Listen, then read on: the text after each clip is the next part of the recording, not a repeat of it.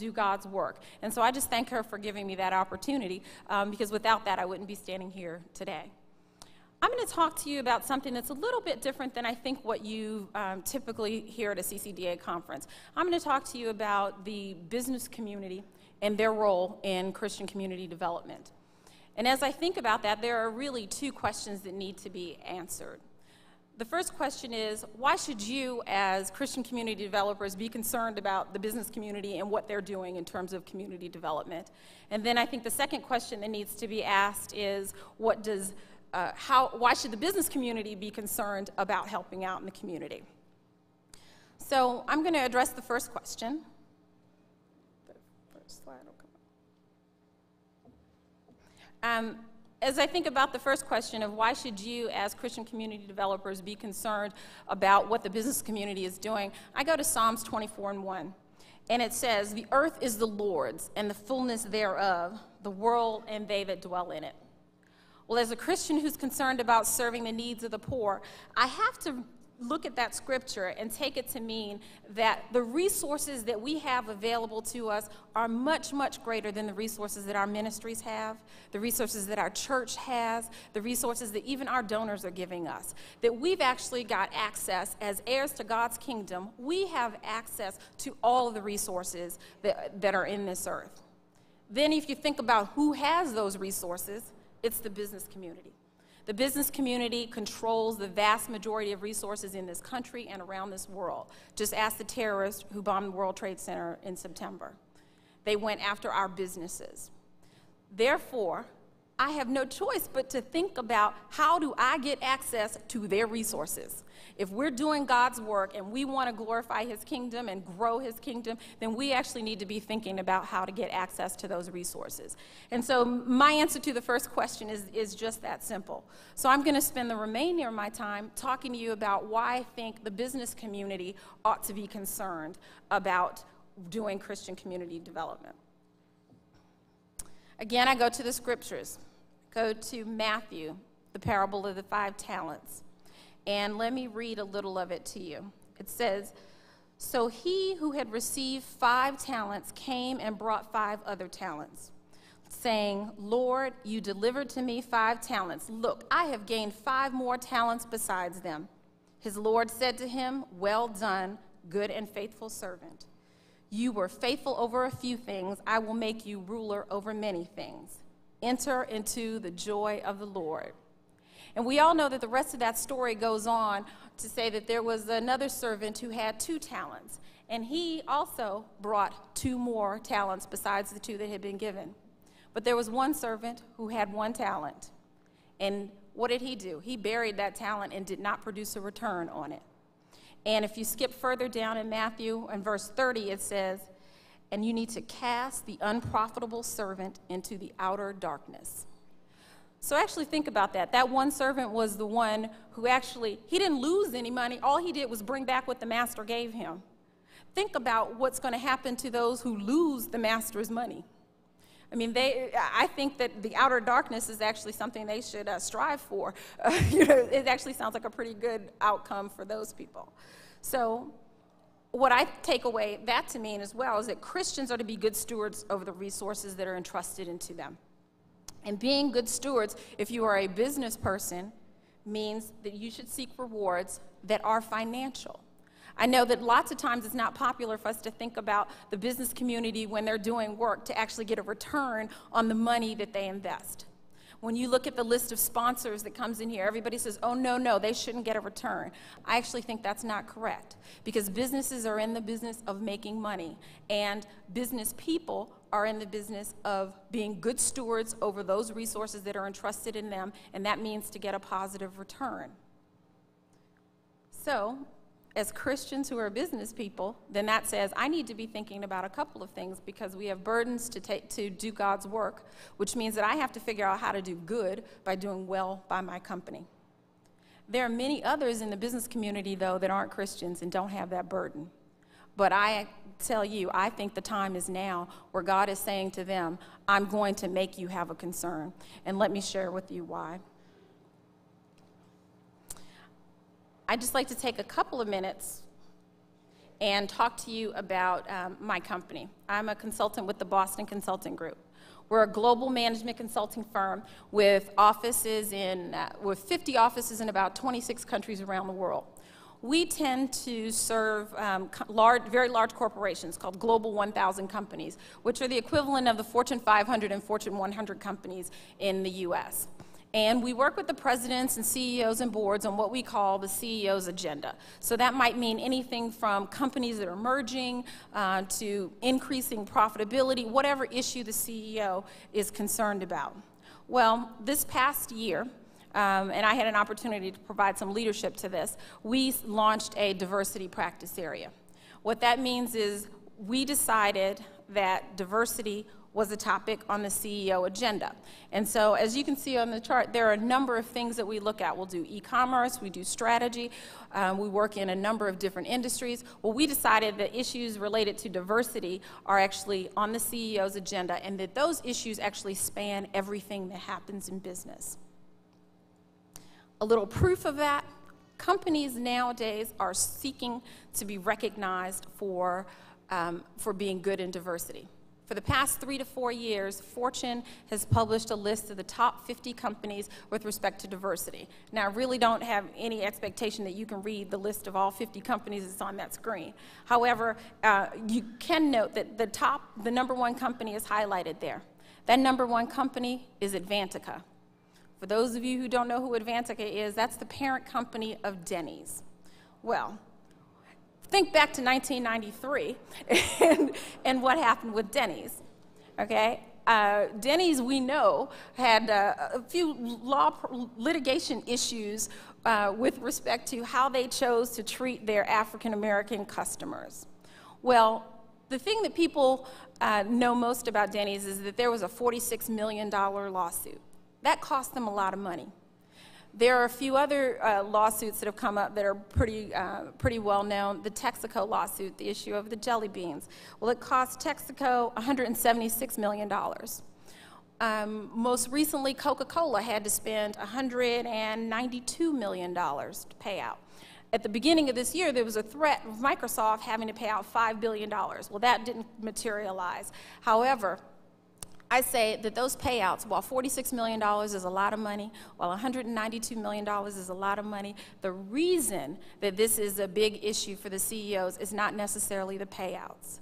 The bigger reason is that CEOs are judged based on what their market capitalization is, what the financial markets think about them. Well, Denny's, the thing that people don't talk about is, as a result of the lawsuit, their stock price went from $23 a share down to $3 a share. They lost 86% of the value of their company when that happened. Texaco, on the day the lawsuit was announced, lost $500 million in market capitalization. That's going to get the attention of the CEOs.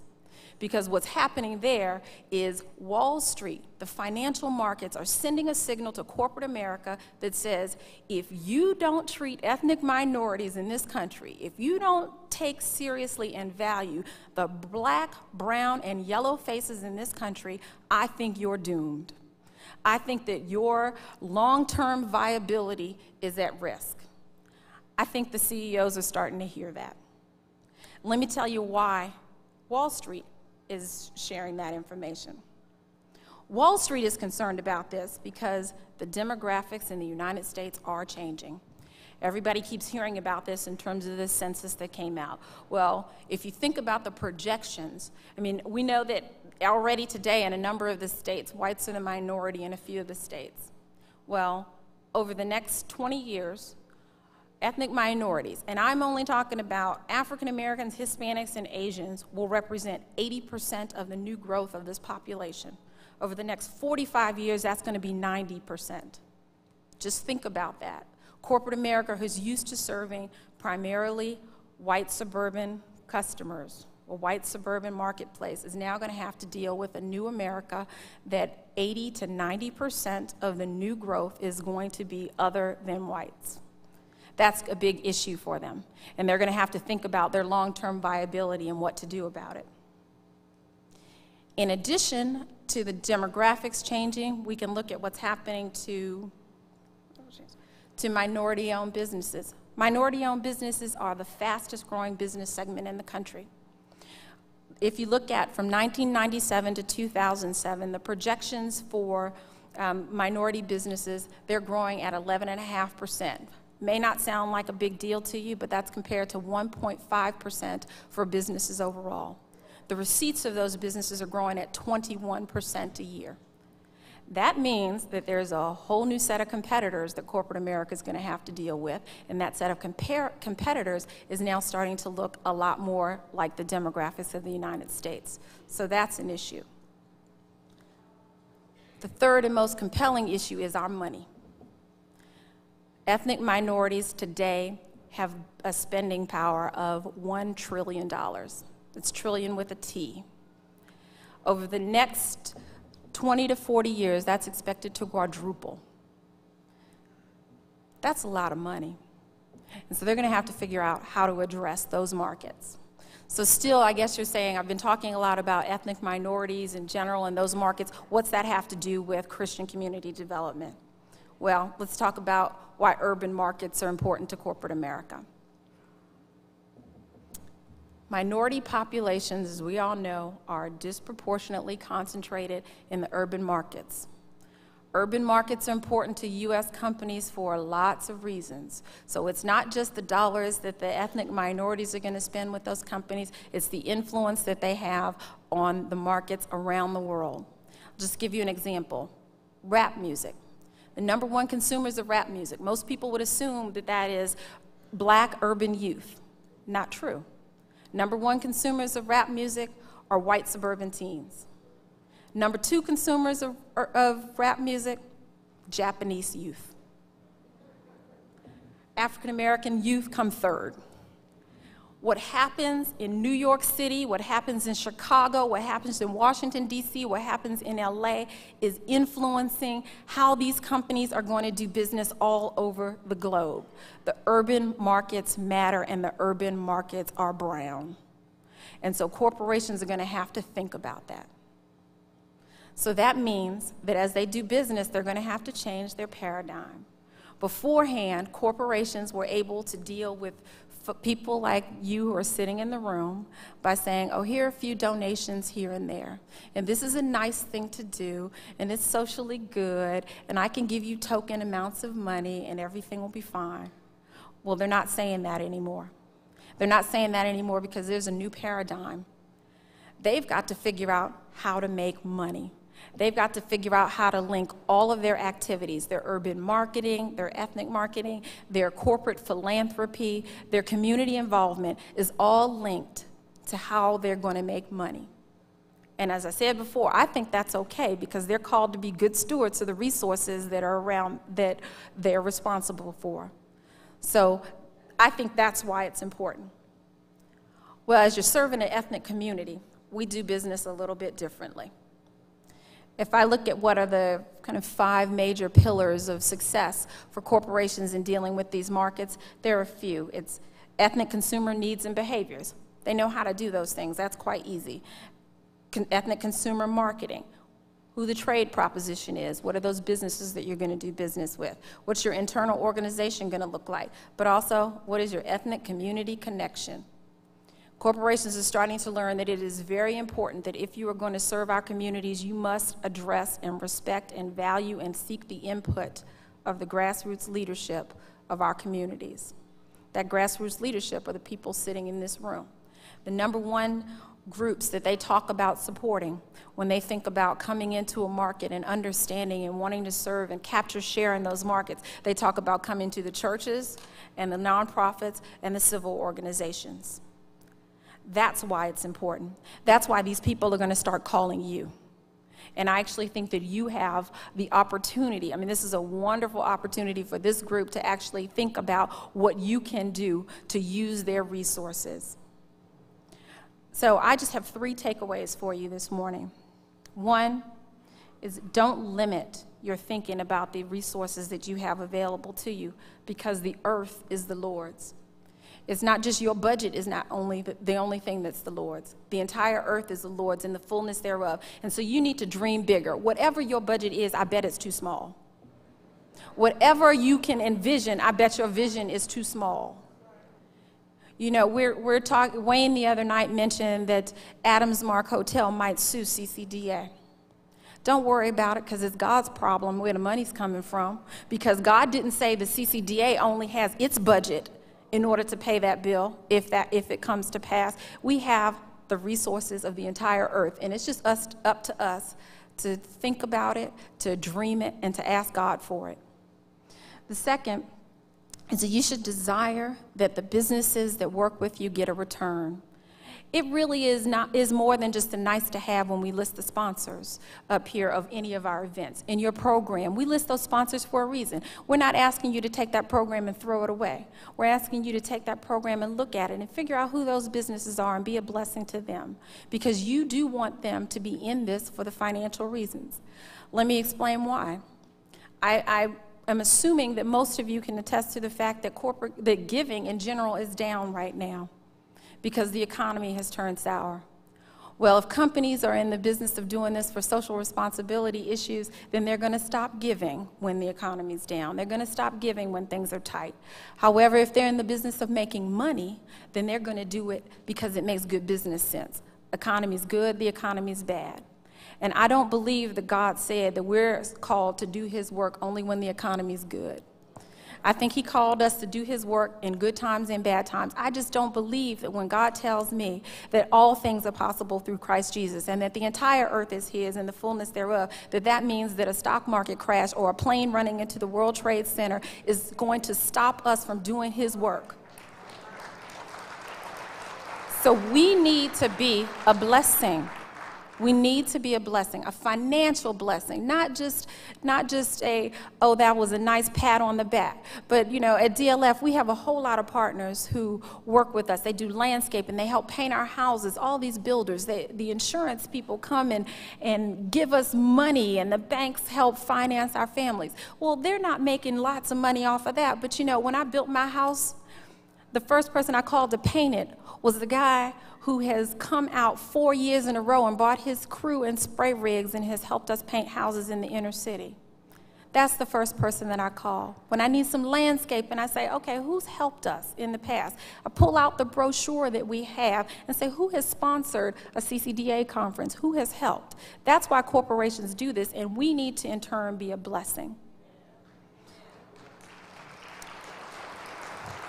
Lastly, I would just encourage us to continue to have our dollars reflect our beliefs, our value systems, and the fact that we stand for social justice. You can need to ask the Adams Mark Hotel. We're not standing in their grand ballroom today because we didn't believe that they valued us. They only valued our dollars. They did not value us as people. They did not value our beliefs. They did not value us as human, and that's an issue. And we need to continue to have our dollars speak for us.